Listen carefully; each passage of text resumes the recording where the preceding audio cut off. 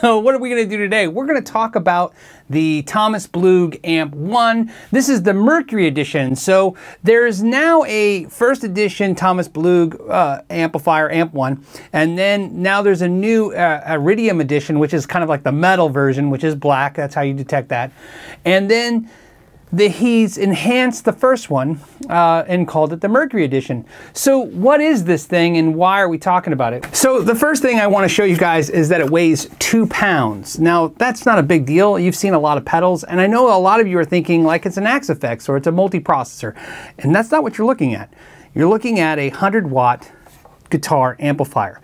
This is a preamp with amplifier. This is all you need. You take this in a cabinet of your choice, whether it's a 412, 212, or 112 cabinet, and you can take this anywhere to a gig.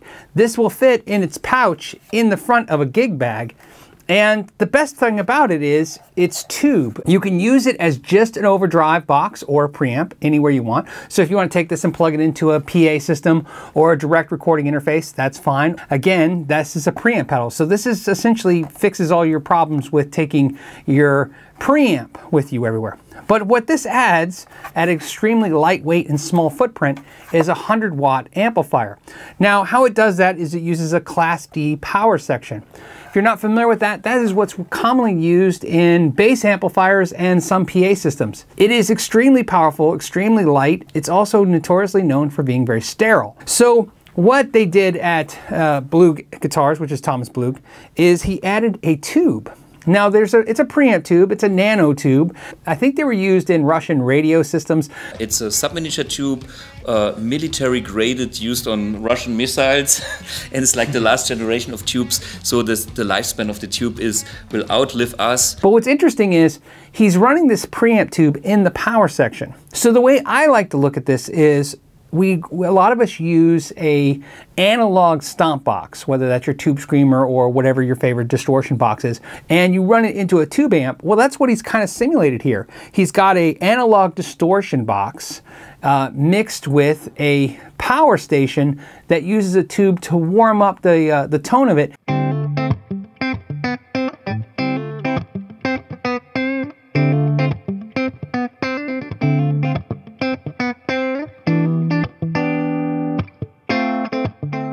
So by using a preamp tube in the power section, he's really simulating what the tube amplifier would feel like. In other words, it would have a sagging kind of feeling. When you hit it, it wouldn't be just immediate like a solid state amp would.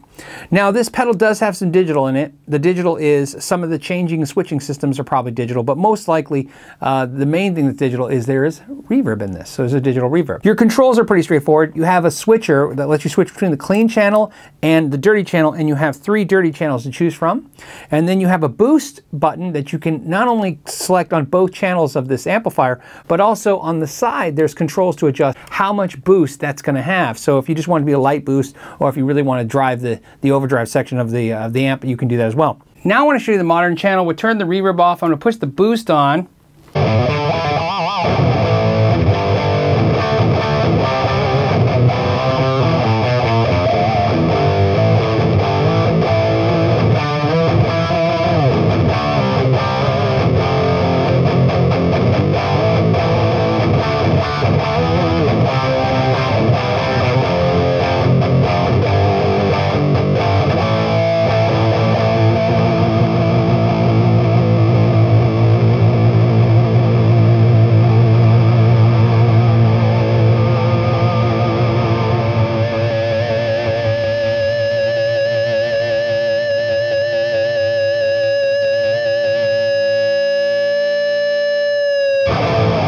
There's a lot of features that this thing you can add to this pedal that I'm not really interested in, so I'm not going to talk about a whole lot, because I really like the idea of this as just being this little on-the-go small gigging platform. But it also makes a great backup amplifier.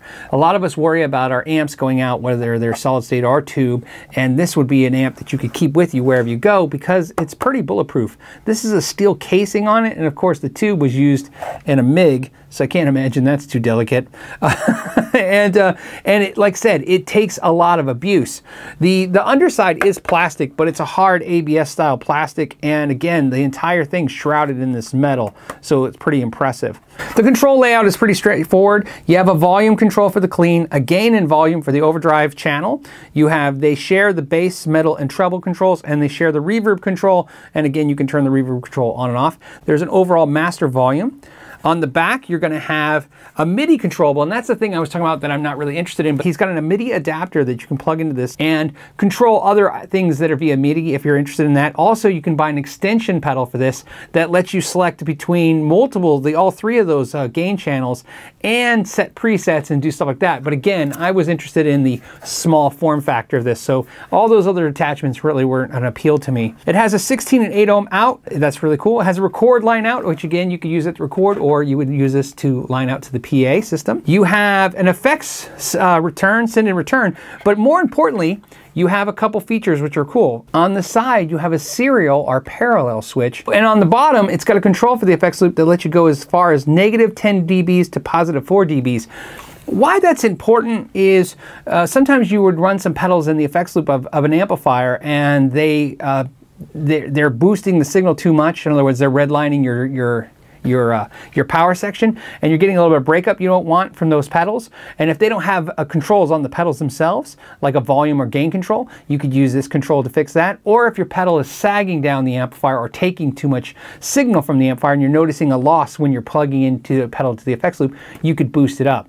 So another great feature. Another cool thing on the side is there's a volume and tone control for the modern classic controls, the modern classic distortions, and the clean control, and that is mostly for the type of guitar you're going to use. So if you're going to use a Stratocaster, maybe you're not going to get the pedal to overdrive as hard, so you could boost that, and maybe because it's bright, you can back the tone control off.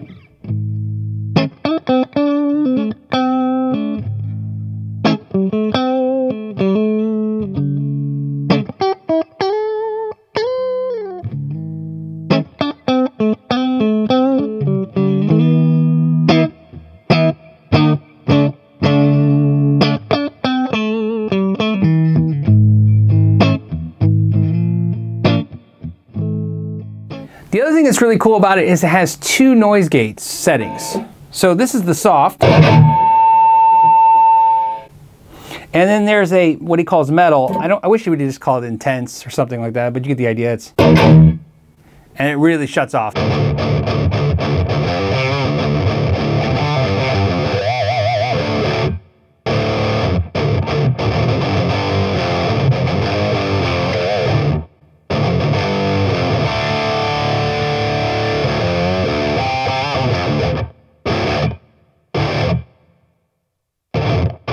Pretty cool. Okay, so now we're looking at the controls. Let's go ahead and go to the clean channel. This is the sound I really like the most, and Thomas Blug really says in a lot of the interviews that he's kind of focused this on his plexi sound for the Marshall, and that's what I love, this kind of lower, gritty, kind of...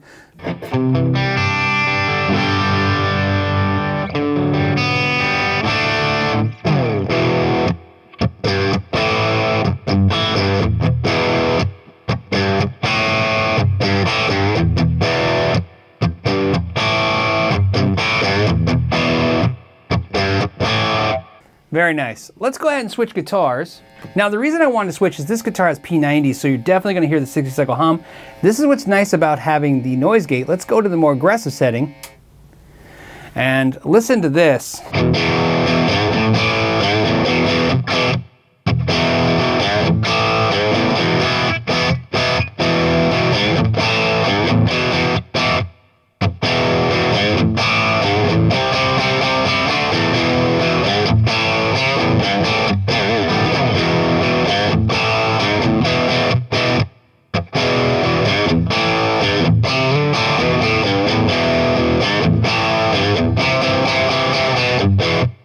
Let's go ahead and turn that boost off.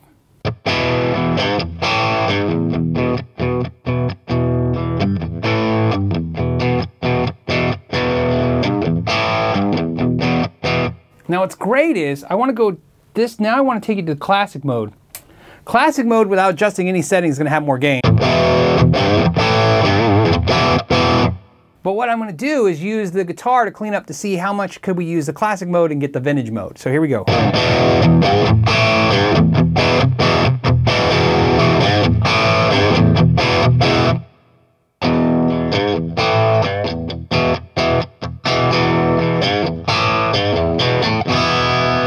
Now what's impressive is the noise gate, it's just about at the threshold where the noise gate's kind of clipping off the end of my notes. On a setting like this, I could actually switch to soft.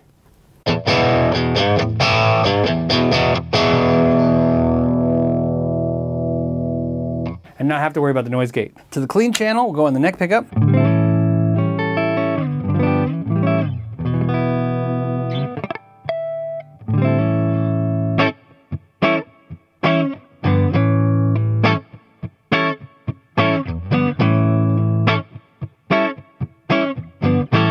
And let's boost it. Here's what it sounds like boosted on a single coil, or on a P90 I should say.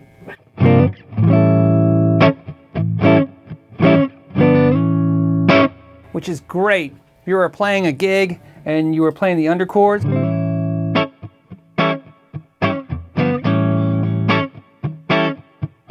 And it was your time to solo, you could just do the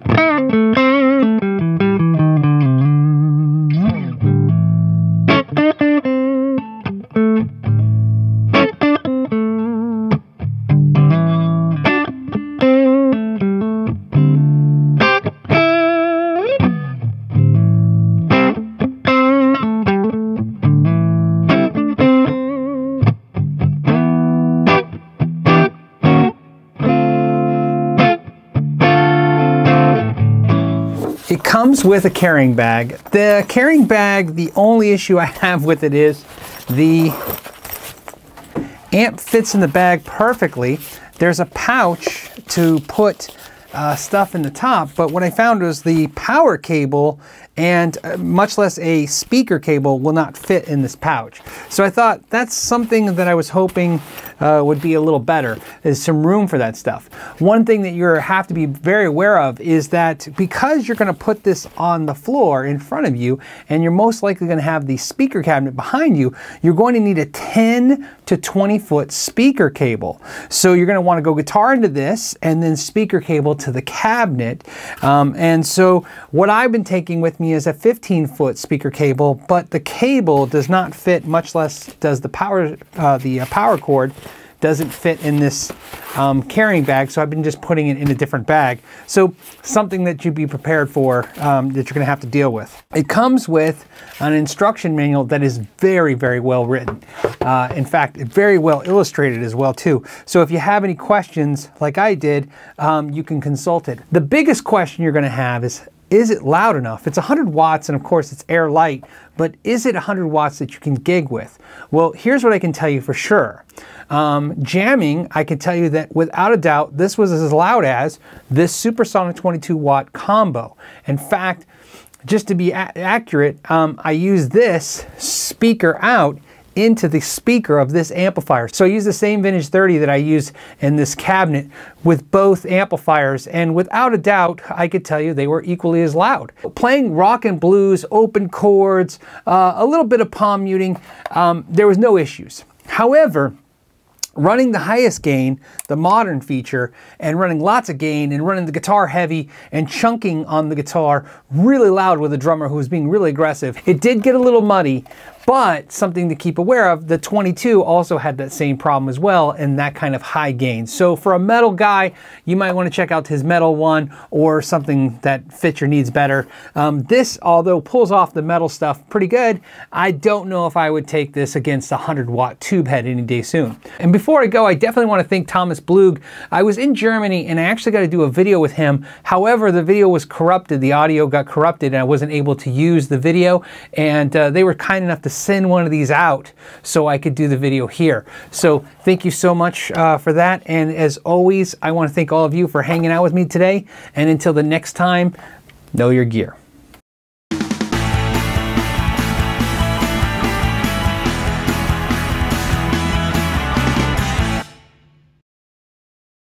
It's a sub-miniature tube, military graded, used on Russian missiles, and it's like the last generation of tubes. So the lifespan of the tube will outlive us,